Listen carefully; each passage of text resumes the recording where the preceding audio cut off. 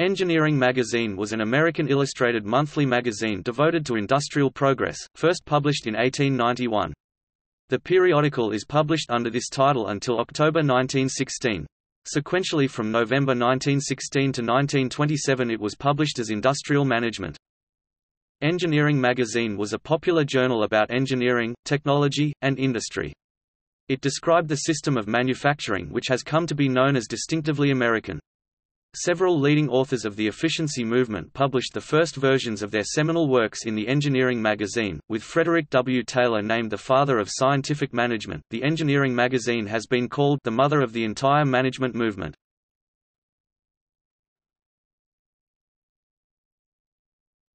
Topic: History.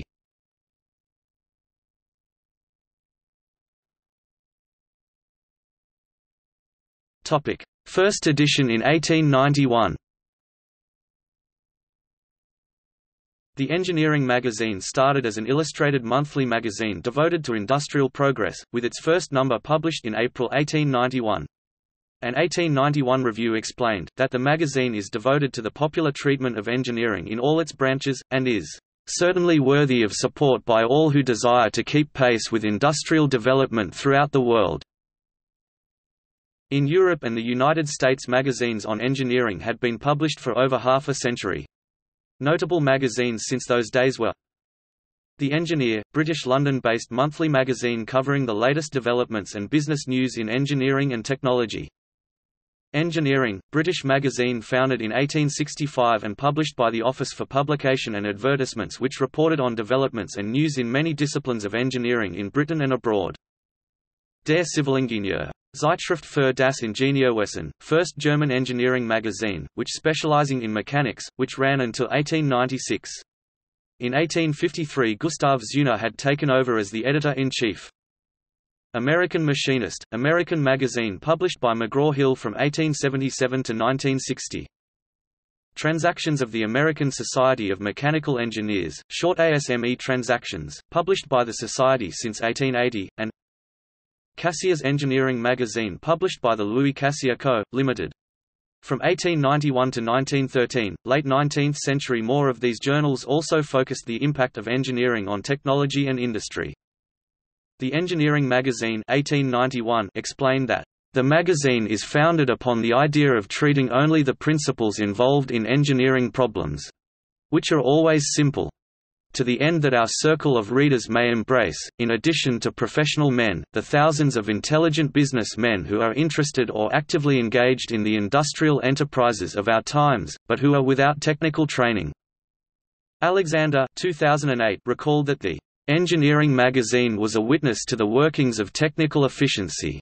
Directed toward readers who were technically and mathematically trained, it encouraged them to base their social contributions on professionalized status, primarily as mechanical engineers but also as physicists, civil engineers, and, increasingly after 1900, as industrial managers and governmental officials.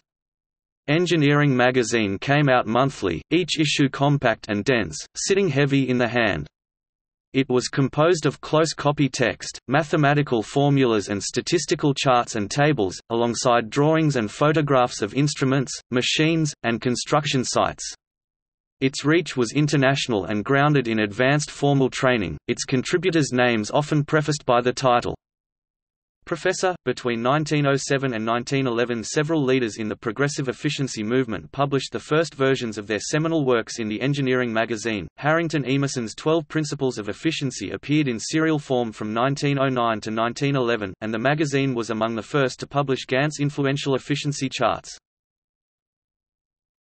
Organization as a system. Early 1900. In the first decade, the Engineering Magazine made an important contribution to the codification and crystallization of the study of organizations. In 1906, the editors of the Engineering Magazine acknowledged this development. It is almost exactly 10 years since the Engineering Magazine laid down the first clear definitions of that system of manufacturing which has come to be known as distinctively American. During the entire intervening period, these pages have been the repository of the leading literature of the subject, of the classics in the science of engineering as applied to mechanical production. We have numbered among our contributors most of the great specialists in the practice of production engineering, the modern profession based upon this highly modern literature, and the fundamental principles of systematized, specialized, standardized, and repetitive manufacture have been set forth more fully and lucidly here than anywhere else. The emerging organizational discourse was one on the events of the Progressive Era, the period of social activism and political reform in the United States that flourished from the 1890s to the 1920s. According to Soukas and Knudsen 2005, in this period the concept of the organization as a system assumed coherence and autonomy and became an object of independent inquiry. One of the first to express this concept was Charles U. Carpenter Howe stated Engineering Magazine 1902, in seeking the reason for the lasting and commanding success of American business organizations of today, two facts will stand out prominently. One is that the organizations are founded upon principles that are in accord with modern progressive ideas and that tend to bring out the latent intelligence, loyalty and strength of all its members. The other is that the important details of factory work are cared for by systems which are homogeneous, flexible and efficient, systems which leave nothing to chance, but which care for the smallest and the most important details of factory work alike. This was confirmed in those days by the editors of The American Machinist, who noted that there is not a man, machine, operation or system in the shop that stands entirely alone. Each one, to be valued rightly, must be viewed as part of a whole. American Machinist, 3 March.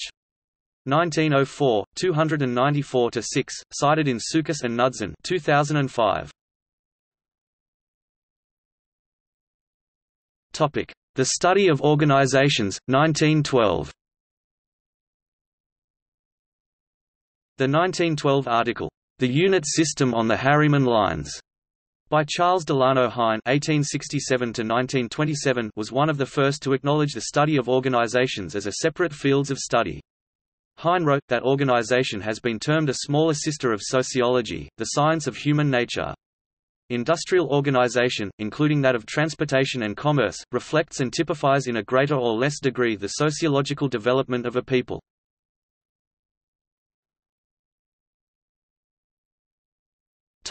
Further developments. The periodical is published under this title until October 1916. Sequentially from November 1916 to 1927 it was published as Industrial Management. In January 1928 the magazine was absorbed in Factory and Industrial Management, short Factory, which was absorbed in Manufacturing Industries in March 1929, and eventually absorbed in Factory Management and Maintenance, which ran until the early 1950s. It is one last time renamed to Modern Manufacturing.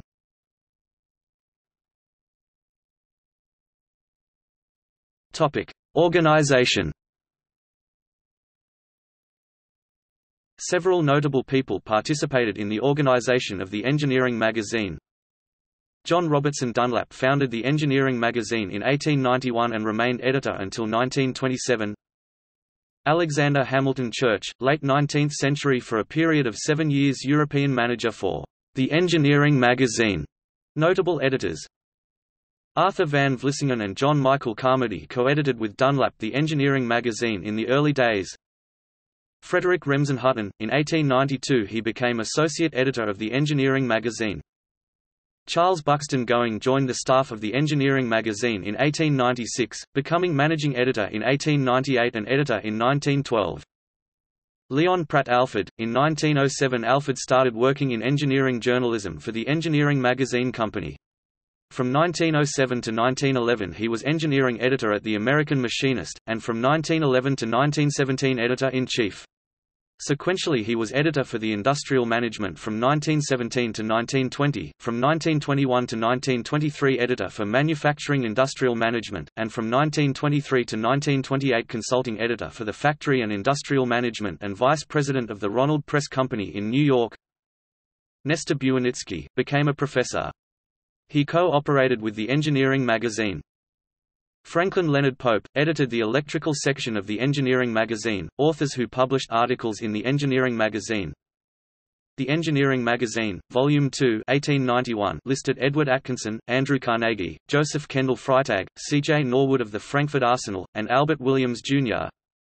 Yehuda Shenhav 2007 mentioned Harrington Emerson, Henry Gantt, Alexander Hamilton Church, Charles Badour, Chester Barnard, Luther Gulick and Lyndall Erwick, James Mooney and Alan Riley, Fritz Roethlisberger and William Dixon, or George Terry.